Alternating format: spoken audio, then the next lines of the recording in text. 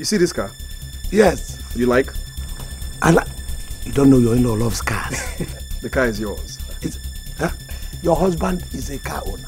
This is my car. But for me, by my in-law, Chibike, Ngemele's husband. Papa is not my husband.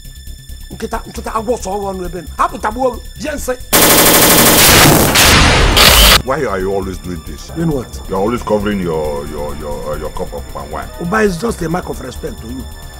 You know, when you're dining with the saint, you normally have a very long spoon. You and Ozoma are my only friends that I have in this town.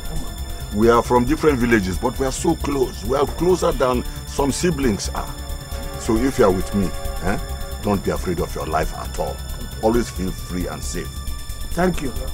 Is that all? Are the two of you the evil chasing him, or is there a greater evil coming?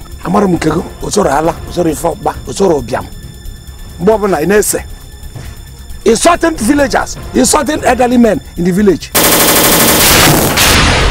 God knows I don't want to be violent. I'll be gentle with whatever I'm going to do with him.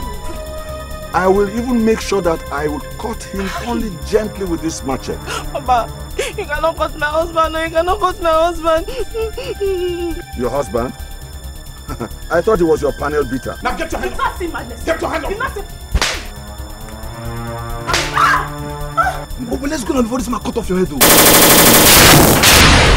You know I can pour fuel on you right now and set your ass on fire, right? Or maybe I just start shouting and people gather and burn you like the common thief you are. I know you can, please. But I don't want to die yet. Am I not the one that leaves this house very early every day and come back very late every day, working very hard to make sure that you have enough to eat? You neither contribute anything nor encourage me for my kind, good behavior. Apart from the water you poured into the palm wine, are there other hidden charges? Have you not noticed that since you started pursuing me, your charms no longer have effect on me?